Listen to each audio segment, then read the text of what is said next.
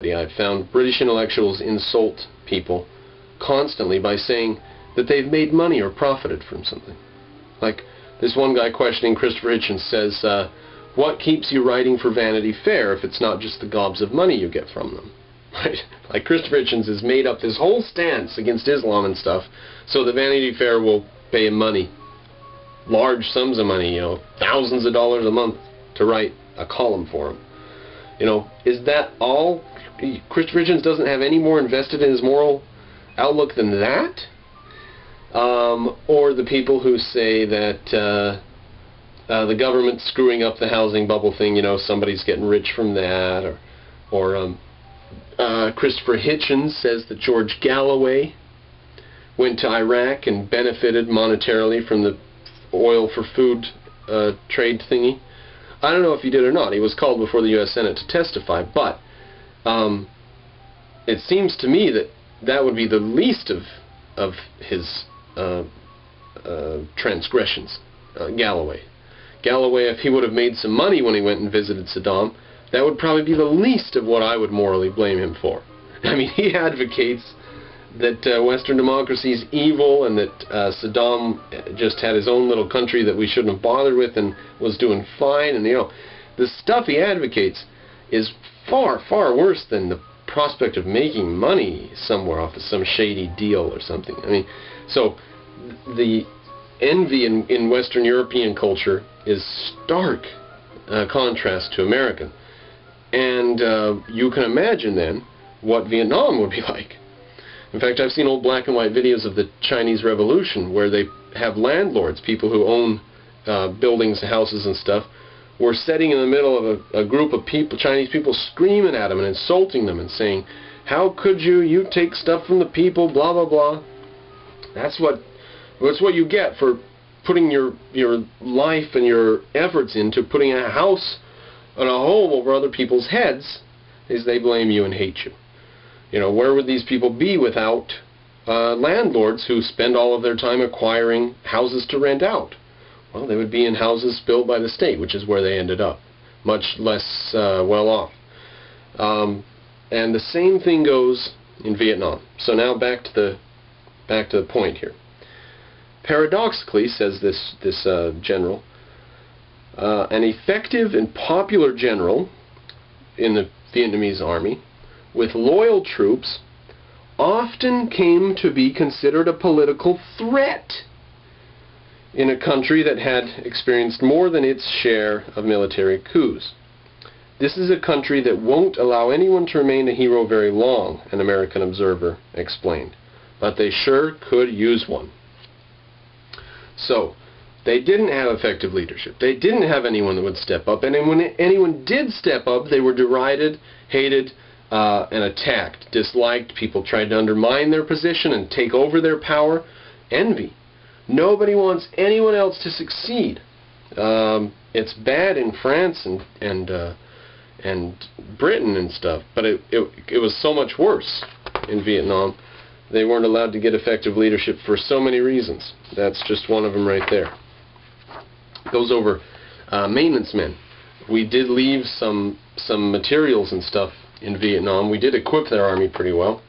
Listen to this. Compressed training periods for mechanics, get them trained as quick as possible, and difficulties in translating technical concepts and jargon made the maintenance seem an almost insurmountable problem.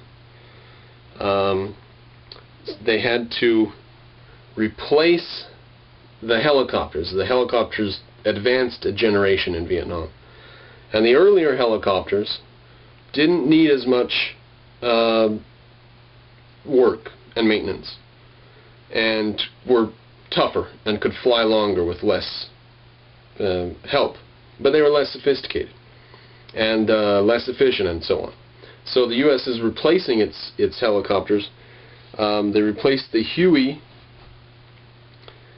replaced the CH-34 with the Huey, and they started replacing that in 1969, and that was even more difficult for these South Vietnamese who had grown up on farms and stuff largely, grown up in agriculture and didn't have a background of mechanization, so they got to learn mechanics and stuff without a lot of background to it. And then they've got to learn extraordinarily sophisticated mechanical engineering stuff over and above the stuff they already weren't handling very well. And then Americans leave. It didn't work out. Now, skip a few pages. You've heard of the Ho Chi Minh Trail. The trail, says one American officer, a frustrated American officer, the trail is any way that the enemy can get down to the south. The trail is a state of mind. It's a philosophy. End quote. The Ho Chi Minh Trail was the infiltration from the north to the south. Supplies and stuff, and fighters got down there. Not a trail, actually. Just simply, like he says, a way to get down. Anything that got you down to the south, you were said to have come on the Ho Chi Minh Trail. 90 kilometers wide at some point. It's 40, 50 miles wide. The Ho Chi Minh Trail spread out over Laos like a spider web. Its strands may have totaled 13,000 kilometers in length. Now, the U.S. intelligence claimed that it had mapped all 3,500 miles of it, all 5,600 kilometers, but the North boasted that they had actually built 13,000 kilometers of trail and road. So for the North, for the Americans to say they had mapped 6,000 kilometers, yeah, there you go. So it might have been exaggeration on the communist part. They've been known to do that.